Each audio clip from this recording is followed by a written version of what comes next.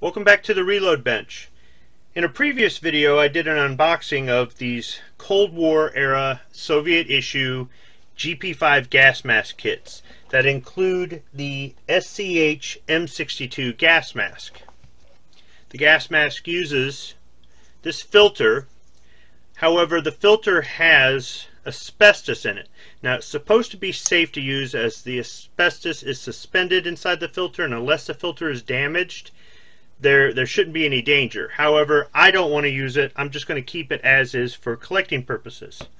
So what would I do if I wanted to use this gas mask, make it functional?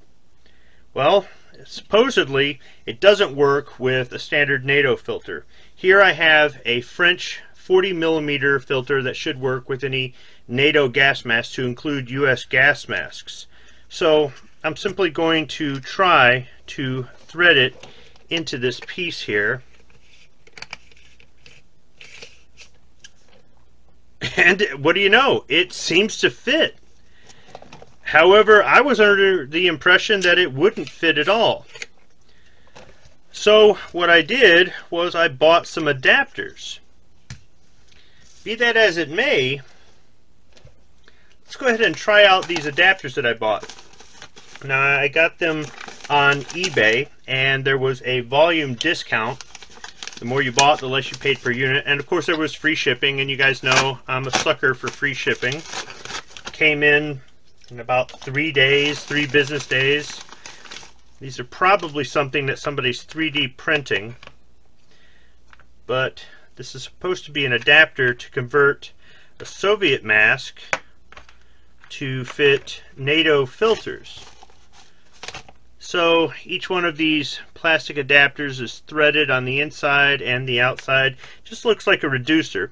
And there's a rubber seal in here that kind of drops in, just like kind of like on a garden hose, really. So let's try this out and see what difference this makes. I'll go ahead and I guess thread it in here.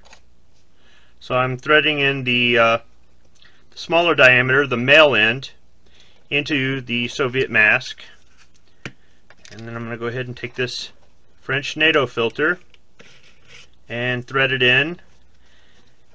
Now that makes it protrude out more, but maybe this is going to get a better seal. You definitely don't want to have any sort of situation where anything can get inside. So the adapter seems to fit pretty good here, but once again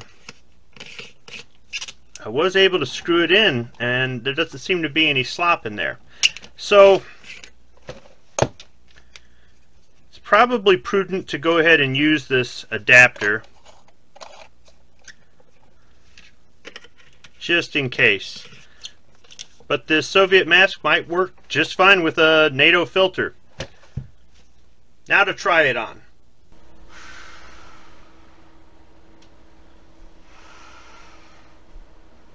So here it is, the mask with the filter and adapter.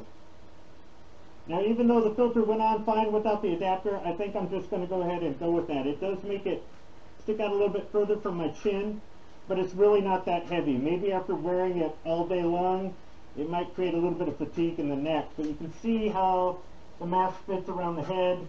This rubber is pretty tight, but it's not uncomfortable. It really isn't. It's about as comfortable or uncomfortable as an American mask. The anti-fog inserts that I put on the mask in the last video seem to be doing their job. If it fogs up just a little bit, it goes away quickly. I can breathe pretty good with this. It seems to be doing the job. This mask might actually function, say, in a situation where you had to use it in tear gas or something. I don't know about anything beyond that.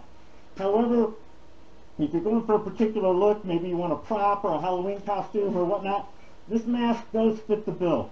It's hideous, with or without the filter. I'll go ahead and include a link in the description section below where you can get this adapter, where I got the filter, and where I got the mask. Thanks for watching.